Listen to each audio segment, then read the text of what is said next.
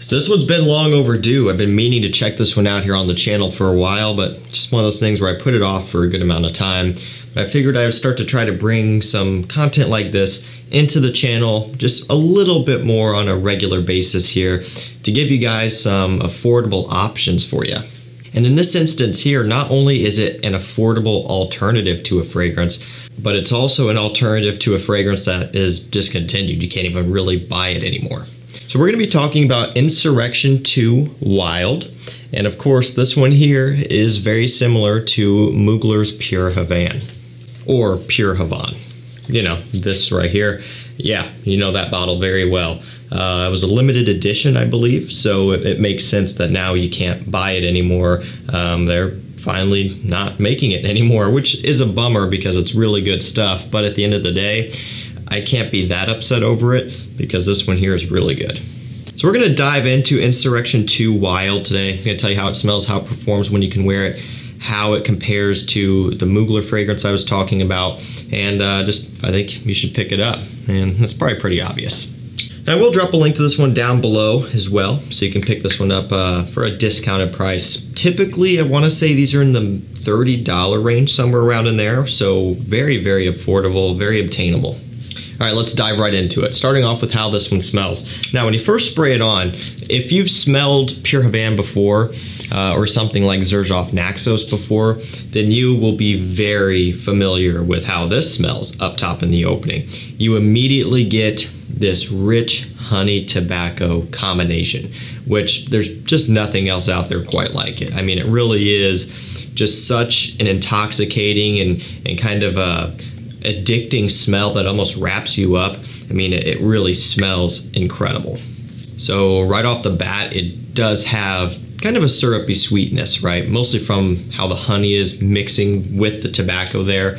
Now there is some balance, being that the tobacco kind of gives off a little bit of a smokiness. It's like a red pipe tobacco smell to me. Then the honey is putting all that sweetness into it, but there's a little bit of kind of middle ground, and I think that they did a good job of finding that with this DNA in general. So it's one of those things where if you're coming from aquatics, freshies, you know, just general men's woody, fresh fragrances, this is going to be potentially kind of a shock for you. You know, you're going to smell this and be like, holy crap, because it really is way different than kind of, I would say, what most guys out there would typically wear. Not that it's, you know, something that smells feminine and guys wouldn't want to wear it, but typically when you think of cologne, you think of something clean and fresh, right? Most people do, especially people that aren't super into the community. And so I'm telling you that just so you know to kind of approach this one with potentially some caution, depending on what you're into. If you're someone that already likes sweet fragrances, you like something with depth and richness and kind of a complexity, then this is going to be all for you. Now you do get some vanilla as well, kind of adding to that sweetness. It's kind of a creamy vanilla, a little bit syrupy, but not in like a super overpowering way. Like it's not syrupy like the honey. It's more of just like a vanilla extract kind of smell, you know, very photorealistic. One other thing that you'll notice when you first spray it is it opens up with a good amount of spiciness as well. So I believe they just have spicy notes listed off in here. To me, it's like a cinnamon, a nice cinnamon and maybe a black pepper combination. So that also adds to this kind of warm, inviting type of appeal. And even though that may sound weird, something super spicy, you think it would do the opposite. But it's something about that cinnamon then mixing with everything else that just wraps you up. And I mean, this smells like fall. It smells like wintertime. It smells like the time of year where, you know, you're getting out of the brutally hot summer months. You're starting to move into that time where you're going to be wearing hoodies. You're going to be wearing jackets. You're just trying to stay warm, trying to relax, right? Just getting into that winter mindset. That's what this one's all about. It smells great, just in the cool weather in general. And it's just one of those fragrances that really has something special about it. We will take a look at the full note breakdown for this one here. We've got tobacco, honey, vanilla, spicy notes. Already covered those. Tonka bean, cacao, and woody notes are the only three ones that are left here that we haven't talked about.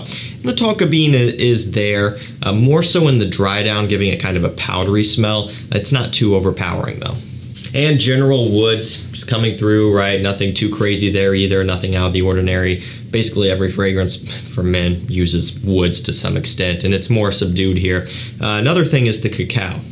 Now that's kind of giving off this chocolatey, kind of almost gourmand smell. Now it's not too strong either, but it is a nice little touch, you know, it's just a small detail. One thing that did impress me when I initially got this one in and started testing it was the quality. I know I talk about quality a lot on the channel, but it is something I do like to bring up because, you know, you can have fragrances that are in this price that are terrible in terms of quality. You can have some that are really, really good, right? It really is all over the board. It's hit or miss. And to be fair, that can happen up in the higher price ranges as well, although not as common. As soon as you get around this price point and under, it really is a roll of the dice. You know, if you're blind buying, you may end up with something that has terrible quality, has a strong alcohol smell when you first spray it on, and it takes a while to go away, and it just has this kind of chemical smell. Or you may get something that's very smooth. You just don't know until you try it. But I found for me with this one here, it's been very smooth from opening to dry down. I've been impressed, like actually really impressed. Now, I wasn't really thinking that it was going to be of poor quality because this one is very well regarded, right? A lot of people know it and talk about it. This is definitely nothing new. But just how good it was is surprising to me.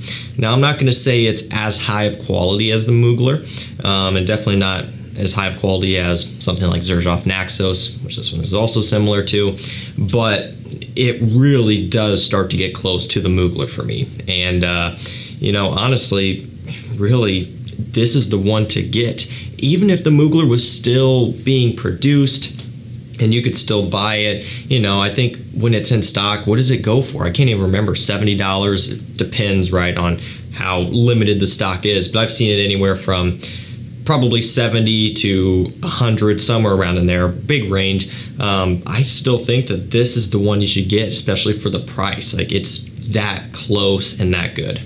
Performance on my skin has also been very solid, which is cool to see. It's been kind of around that 7 to 8 hour mark for longevity. This is, I want to say it's an eau de parfum, isn't it? I didn't look. It's kind of hard to read on the bottom. No, it's an eau de toilette. So yeah, for an EDT, 7 to 8 hours longevity, that's pretty impressive, especially at this price point. And I know I keep saying that, but that's important to think about. When you've tried as many things as I've tried in a whole wide variety of price ranges, and you should see and smell some of the stuff that I've smelled in this price range and below that will never make it onto the channel because they just aren't good. Yeah, there's a lot of stuff out there that just is not good. And so when you can get something that is this good for this price, it is impressive. Longevity is good. Projection is also solid. Given the amount of sweetness that this one has, it really does push out a good amount. Like, I've sprayed this one up in the air a few times throughout the videos you've seen, and I can still smell it. I didn't spray it on my skin. Granted, some probably landed, but it's literally just hanging in the air. Like, it has great sillage. This one will get you noticed. Very good performance, definitely above average. And even as far as mass appeal goes, it's a decent one, you know, especially in the winter time if you're wearing it when it is cold outside. It's, you know, it is a cozy fragrance. That's when it's going to do the best. You know, this is not really in season right now. It's quite opposite actually, but I wanted to get the video out anyway just so you could pick it up in the off season, maybe save a bit of money, or, you know, if you could wear it in the summer. Some of you watching it, actually it is winter where you are in that part of the world, right? So just one of those things where I wanted to go ahead and put it out anyway. But I mean, yeah, it's impressive stuff all the way around here. And again, like I was saying, the mass appeal, it would shock you. I think that's gonna do it for me. That's my thoughts on Insurrection 2 Wild. Even the bottle's pretty nice. I like it. I like the gradient. That always makes it look, you know, kind of fancy. You know, just adding a simple gradient really does wonders for it. Cap does click into place. There is some detailing on the top of the atomizer there, so that's pretty cool. All around, impressive stuff. I will link this one down below. That's going to do it for me. Thank you so much for watching. Stay safe, stay healthy. We'll see you tomorrow with another one. Take care.